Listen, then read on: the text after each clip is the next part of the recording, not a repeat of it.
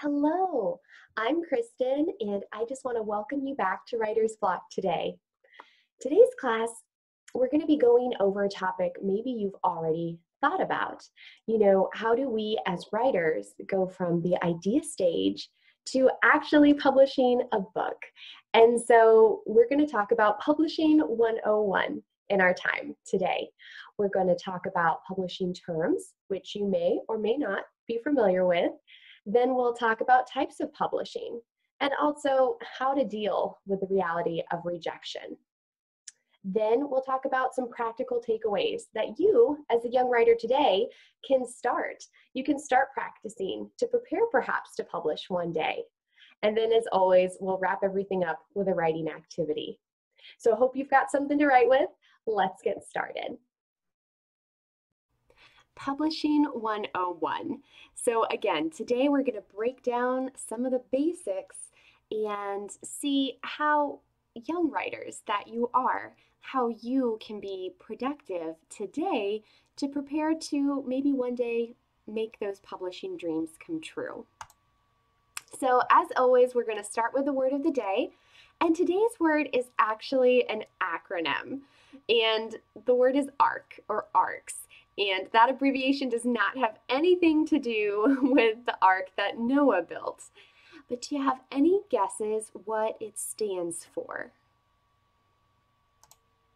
So ARCs stand for Advanced Reader Copies, or the pre-published drafts or galleys of a book. And so I included an image here of an actual paperback ARC for my latest book, The Reactionary. And what authors will do is create street teams or launch teams, and these advanced readers will post reviews and just help promote the release. So they're kind of like the team an author builds to help get other readers excited for the new book that's coming out. In addition to ARCs, we're going to be talking about some other basic vocabulary today for publishing. And just for the sake of time, I'm going to briefly read through these. And if you have any questions or you want more information about any of these terms, or maybe you have another publishing term that you've heard but you're not sure what it means, feel free to message me in the comments or reach out to me on my website, kristenhogreff.com, and I'd be happy to help answer any other questions you have. So here we go. Genre. That's the type of book you're writing. So it could be fiction or nonfiction, and then within those two broad categories, you can have dozens of subgenres. The audience, who are you writing for?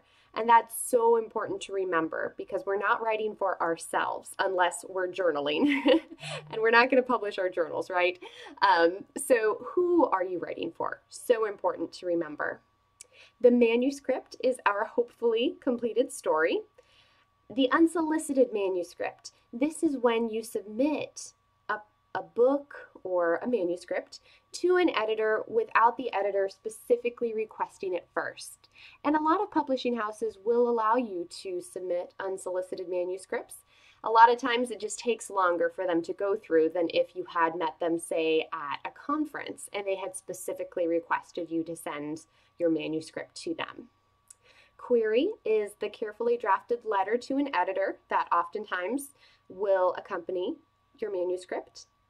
Acquisition, that's the process, the beginning of a contract relationship with an agent or publisher.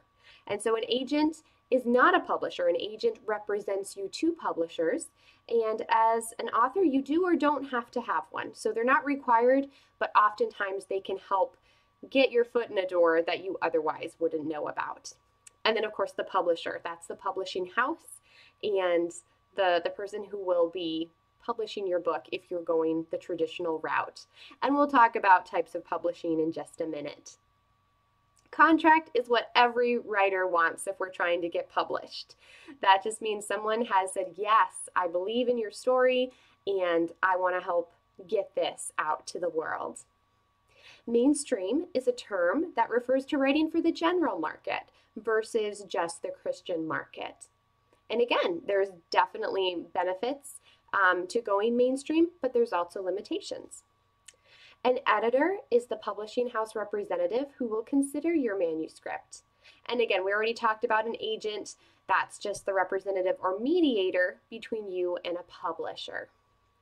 Conferences, I think I mentioned that a little bit earlier. That's the place where you have the chance to do FaceTime with editors and agents, where you can get that immediate feedback and also build some relationships with industry professionals who can help you polish your craft. And then the proposal, that's the detailed document you would submit along with your manuscript. It goes through so much information, your synopsis, what are some comparable titles that your book is similar to but also different? What's your credibility as a writer, or why are you the person who should be writing this book? So there's so much information in a proposal, and writing a good proposal is oftentimes just as or more important than even the manuscript itself. Some more publishing words, and again, these are in no particular order. A pitch is an elevator speech that sums up your story's premise. And by elevator speech, I mean it's short. So think of the time it would take you to have a conversation with someone in an elevator, and that's about the length your pitch should be. And here I give you an example pitch for my novel, The Revisionary. It answers the who, what, and why.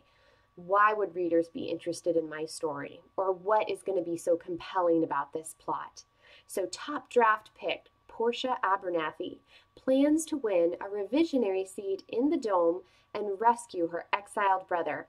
But when she discovers the true purpose of the satellite camps, she must go rogue to do what's right. So again, who, what, why?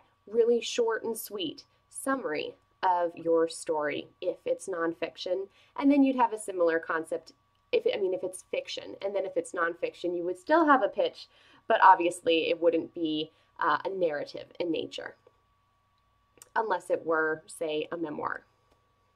All right, some other terms. Royalty is your percentage of the sales. Advance is a down payment of your royalty. Only really large publishing houses typically do advances, so that's a lot more rare, but they still do happen on occasion. Platform are your writing credentials, your social media presence, anything that sets you apart as an expert. We already talked about ARCs, those advanced reader copies. And then rejection letters. Those are just a reality of writing. Nobody wants to receive them, but if you submit, you will ultimately get them. But we're also going to talk about how to cope with those. So don't be discouraged if you ever receive one. All right, so types of publishing. And this is, again, just a big picture overview. You've got your traditional publishers, and these can be small presses to big houses. All a traditional publisher means is that they are going to cover the cost of your publication and provide you with a royalty. And some houses may offer advances as well. Self-published or indie publishing, on the other hand, means that you're paying to publish your book and you own all the rights. You can purchase as many or as few copies as you want, and you can also determine the types of platform where you publish. Is it just going to be an ebook, say through Kindle Direct Publishing or Kindle? Or are you also going to publish a paperback or hardback copies? So you have a lot more control, but you are also 100% responsible for every step of the process. And then some writers are considered hybrid writers, where they are both traditionally published, but then they also self-publish some other books that maybe a traditional house just wouldn't be interested in. So there's lots of types, lots of different types of scenarios as well. But the key really here is to avoid any publisher who is saying they're going to require you to pay them big bucks to publish your books, and they're also going to require you to buy a large quantity up front, because writers typically are rarely going to recover those costs. So that option, you'll probably find if you do look into this down the road, you want to make sure you avoid that type of option. And yes, throughout this process, rejection is just a reality. And it hurts, right? When somebody rejects something you do or just isn't interested. It hurts. We oftentimes take it personally. And I thought this was such an accurate quote from that book we've been going through, Creative Writing for People Who Can't Not Write. It says, "It is hard to separate a sense of rejection of oneself personally from simply rejection of one's work." But keep in mind, there are several reasons for rejection. It doesn't mean you're not a good writer. Let's take a look through these, and I hope they'll be encouraging to you if down the road you do experience rejection, if you continue to pursue writing. Just keep these in mind. It's from Steve Lobby. His blog is excellent, and if you want to get more information on the publishing industry, I highly recommend it. So what are some reasons for rejection? Not them. In other words, your piece wasn't a good fit for that particular publisher or agent. Maybe it's just not something they're looking for right now. Doesn't mean you're not a good writer. Not now. Maybe the timing for your piece is off. Maybe the publisher that you really wanted to go with just picked up another piece very similar or on the same topic. So they don't have room for the same type of writing. Not this. You might be a good writer, but this particular piece doesn't interest them. So you could always go back and pitch something else later. Not yet. Maybe your pitch isn't quite sharp enough or it needs polishing. So go back and do some more work on it and then try again. I know in my personal experience, some houses encourage resubmissions after you've taken their suggestions into consideration. Or not ready, maybe we just need more practice. So go back and keep polishing. I also wanted to share, again, not to be a downer, but just the reality of being a writer. I think a lot of times we glamorize it in our minds, but we also do have to be realistic. So there are those 100Kers, as the writtenwordmedia.com explains. These authors do very well. However, this category only accounts for about 11% of all authors. Most authors are EAs, or emerging authors, who earn less than $500 a year from book sales. In other words, they also have probably another full-time job. And so it's just not something they don't hit that magical success. Doesn't mean they're not a good writer. It just is a reality, okay? So just some key takeaways. Success takes time, and some things you can do, again, down the road if you do want to pursue publishing, is you can spend and invest on a professional cover and working with a professional editor. And really, realistically, writers shouldn't quit their day jobs. I liked this quote. It says, "Our takeaway is that having a day job or relying on a spouse's income is pretty typical for writers of all kinds." And I just thought that was very realistic, practical advice, again, from the writtenwordmedia.com. So some perspective, okay? I loved these two quotes. One by John Ruskin, who said, "The highest reward for man's toil is not what he gets for it, but what he becomes by it." So well said. And then Winston Churchill, success is not final, failure is not fatal. It is the courage to continue that counts. So yes, rejection is a reality, but we can totally overcome it. All right, so what should you do right now? Practice and practice some more. Take opportunities where you are. So if your school has a newsletter, join it. And of course, participate in Writer's Block right here. Another tip is to read extensively in the genre or type of writing that interests you. And then start a writing resume. If you do win a contest or if you do write for a newsletter, keep track of it and you'll build your writing resume that way. You can also tell others, parents, friends, mentors you have about your interest in writing because maybe they know somebody who can help you get some experience.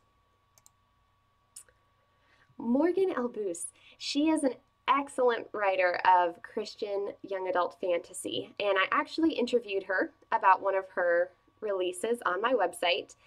And you can read the full interview there, but I wanted to share this quote because one of the questions I asked her what was her advice for young writers?